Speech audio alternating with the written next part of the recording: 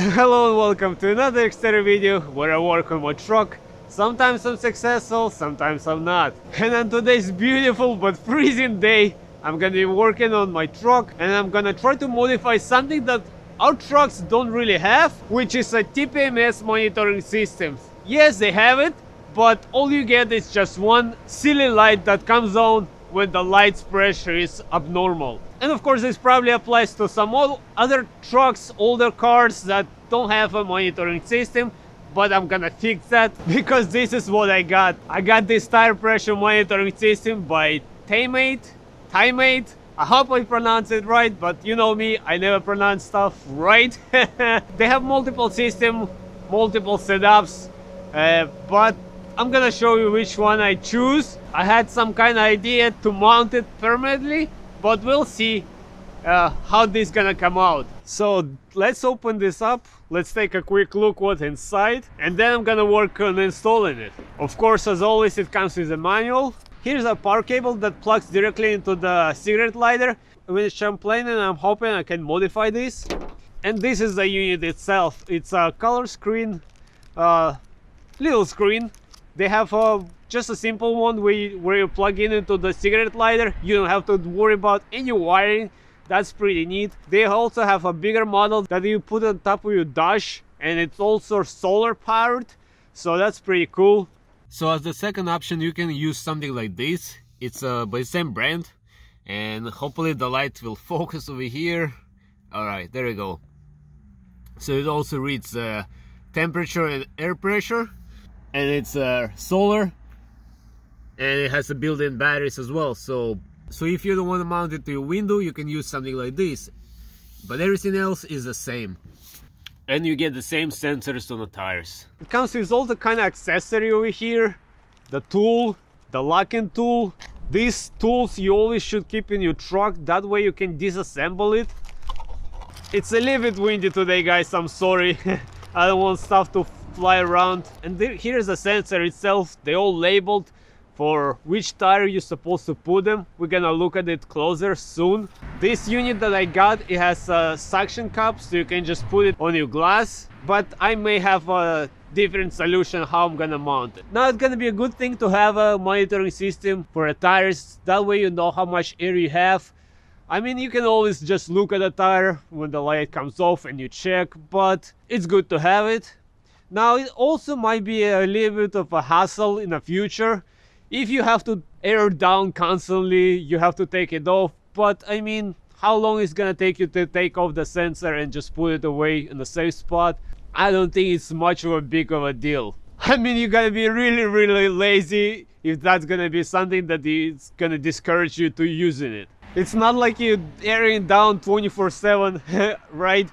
I mean, but it's always good to know how much tire pressure and temperature you have in your tires. So right now I'm gonna just go around all 4 tires and check how much tire pressure I have in them, so that way we can compare and we're gonna test how accurate those sensors are. So now starting with the front driver's side, let's see how much air we have.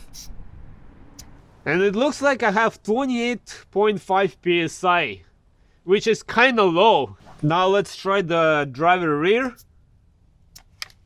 And over here I have 29 psi, which is also a little bit low. If I'm not mistaken, we're supposed to run 33 psi. So now let's check the passenger front. And over here we have 28.5 as well. And the passenger rear, 28.5 as well. So let's install all the sensors on all the tires. So to install the sensors is pretty easy, just follow the instructions.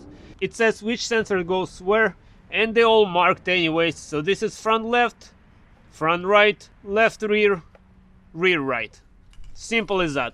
So let's remove the cap. This we're gonna keep with us in the truck. First let's take the dust boot out and put it over the stem cell. Right, something like that. Now let's take a security nut and let's put it over stem wall. And now let's take our sensor out and let's screw it in place. Now these boots are kind of getting in the way, but this is just something you have to deal with. Okay, make sure it's tight. Okay, hopefully that's That should be tight enough. And now with the security wrench, we're gonna tighten this nut all the way, and that's gonna hold it in place as well. Now for now, I'm just gonna leave it as it is. I'm gonna put all the sensors on. We're gonna check the tire pressure, and then later I'm actually gonna try to air down one of the tires to see if it's gonna sense anything, and then I'm gonna put air back on up. Now the reason why I choose this unit, because this I was hoping I can mount it somewhere maybe near my unit over here. I don't know if you guys can see that. I'm gonna take a better picture later, but somewhere here probably. And it's flat, that way I can mount somewhat almost flush. And in the back it has a screw for this suction cup, but I'm not gonna use that. I'm probably gonna make a hole somewhere and screw it with a screw to hold it in place. Also it comes with its power cord, which you're supposed to plug in into cigarette lighter. But what I'm actually gonna do, I'm gonna remove my cigarette lighter port. I'm gonna replace it with 2 USB charging ports, and that cigarette lighter port, I'm not gonna, I was thinking maybe to cut this cable, but I'm not sure if this has a converter inside to convert it from 12 volt to 5 volt. I'm not sure if this takes 5 volt or not. I'm not sure if this takes 12 volt directly. I don't want to burn the unit. On the website description it says 12 to 24 volts, so I'm actually gonna test that as well. So my plan was to take out one of the cigarette lighters that we have and just hide it all inside underneath the dash and splice it through. That way inside here there is a fuse. If you open this up, there is a built-in fuse. That way it's gonna be protected. So let me try to figure out this really quick, how I'm gonna and where I'm gonna mount this, power it up, and we're gonna program this. So I actually took this apart, and as you can see, there is nothing here. It's just direct feed from 12 volt DC to the unit. So technically you can cut these cables off and just splice it to your power source, whether it's gonna be keyed power or not. That depends how you want this. But yeah, so there is no problem of cutting this cable. So now, just for a sec of this video, I'm gonna program the unit like that, and then I'm gonna mount it. So let's try to program it together. So I simply connected the other end to the cigarette lighter. So now let's connect this over here. I'm gonna try to read the manual to see how to program this, but this should be easy. So let's plug the power in. There we go. Nice color display. I don't have any sensors connected yet, because I believe it's recommended to program it first, and then we can connect the sensors. But as you can see, it's already showing me the low temperature. Well, there is nothing connected, of course. It actually shows you the battery as well, so that's pretty neat. But anyways, let's program it. To get into the programming mode, you have to press and hold the set button until it beeps. There we go. Now we can program the tires. So simply by changing the plus and minus, we can change the settings from PSI to bar, but I'm gonna keep it at PSI. Press the setting again. So now you have a temperature. Over here we can change it from Celsius to Fahrenheit, whatever is more convenient for you. Now we're gonna change our alarm, at which tire pressure it's gonna let you know that something's wrong. By default it's set to 45. I'm gonna set it at 40, at 41. And my low alarm, I'm gonna set at 25. So whenever a tire goes below 25, it's gonna sound me the alarm, hopefully. And now we're just gonna repeat the procedure. Okay, and okay, I believe that's all of it. Now to get out from the programming, all you have to do is just simply unplug the power, and that should be it.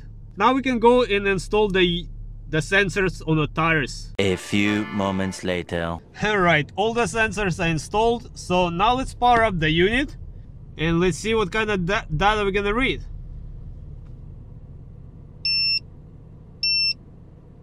Okay, we got one tire which was 29 psi, the rear.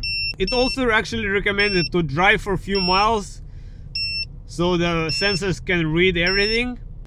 Alright, so after a short drive, this is the readings we're getting right now. So as you can see, it's somewhat accurate. I mean, at least it gives you a reading so that the tires probably warmed up, so the temperature changed on them.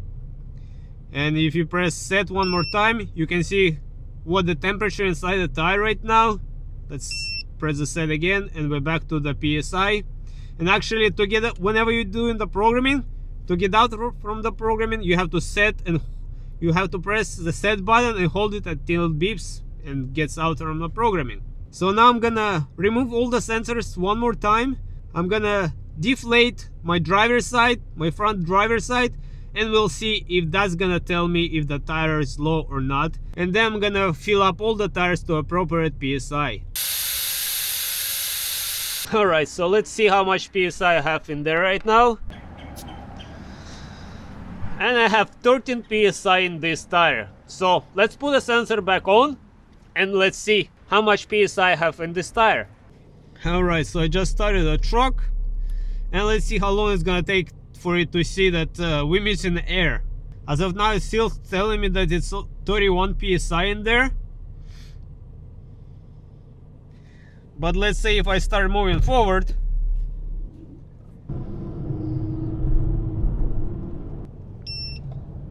and as you can see, we drove just a little bit and it started to beep, and it shows me that we have a 13 PSI in that tire. So as you can see, it does shows that it's only 13 PSI in my front driver's side tire, and it's giving me an alarm. And of course the low tire pressure light is on. So that's pretty good. So now I'm gonna take my air compressor out and fill up all the tires to 35 PSI, and then we're gonna test it again.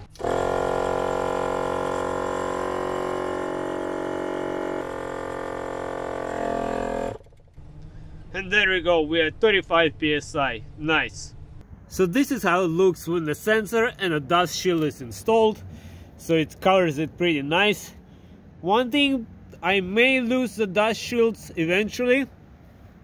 And what I mean, I might remove them on purpose, because I don't think it's really necessary. There is a gasket between the two portions of the sensor. Whenever you unscrew them, they actually provide you extra gaskets. That's whenever you change the batteries. So I don't think I'm gonna need this, because this is gonna be in the way of me of airing down and airing up. It's kind of gets in the way. That way it's gonna be easier for me just to loosen up the securities nut in the back, remove the sensor, air down, air up, and yeah. But for now I'm just gonna keep it here. It's winter now anyways. So now I'm just gonna figure out where exactly I'm gonna install it. I'm actually thinking to install it somehow over here. Not too sure yet how that's gonna work out, but let me work on it and I'll show you if that worked out or not. But you can always just mount simply to your window and that's it, and call it a day. So I remove my lower panel, and behind here where I'm planning to install it, there is nothing here, it's just empty space.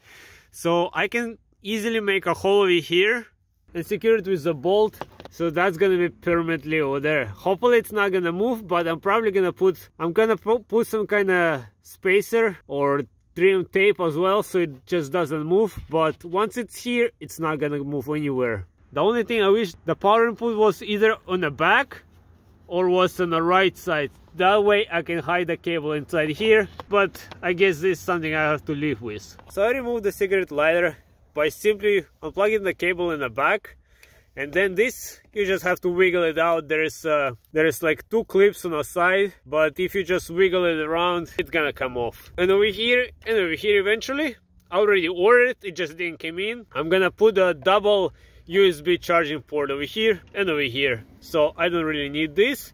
But this I'm gonna keep, because that's where I'm gonna connect my TPMS monitoring system, and this is gonna be secured in the back. That way it's also gonna have a fuse, and it's also gonna be key powered, so just to make my life slightly easier for once. Alright, so I secured it over here. As you can see, I put electrical tape and I put a zip tie over here, so it's not gonna interfere with anything. It's not gonna bounce around or anything. So this is gonna be good. So now I'm just gonna put everything back in place, fix the wiring, and it's all done. And as you can see, guys, it's all mounted and it's working. It's still reading the old PSI, but once you start driving for just about a little bit, it's gonna get normal. So let's do that. Alright guys, as you can see, the tire pressure is all up and normal. This one shows 36, but it's actually 35.5. So I might deflate this a little bit, or maybe not. But this is all good now. Also, as you can see, I had this hole over there where I got the wire from my scan gauge, so that's where I got that wire. I may keep this unit up there, I may not, we'll see. Maybe eventually I'll find a better solution, but for now it's pretty good and I'm pretty happy. And of course it has a battery reading over there and a tire pressure reading over here. I know the numbers are flickering, but they actually not. When you look at the screen, it's just a frame rate of the camera, you see the flickering, but it actually stays solid color, so that's pretty good. 2,000 years later. As time went by, I actually got rid of those boots, maybe within the first couple of months, because they kind of annoying. So I've been driving without those rubber boots for almost a year now. I had no issues whatsoever, so this is totally fine. And sometime down the line, I actually relocated this from the window over here. I just made this small little bracket over here, and then it just, with the two magnets, it just sits on top of this, working just fine as well. And I'm quickly losing the daylight, but the project is done and I'm pretty happy how it all came out. So now I have somewhat more intelligent TPMS sensor system, so I can see what the tire pressure is. Of course, there's many different systems and you can choose whatever you want, but I wanted to give this one a shot, so but it all working good. And let me know what kind of system you are using, if you're using any. As always, I'm gonna leave all the links in the description so you guys can check it out in case you guys want to install that as well and use it. So I hope you guys find this video helpful. Maybe you guys gonna do something like this or not, let me know. And as always, until next time, everybody, bye.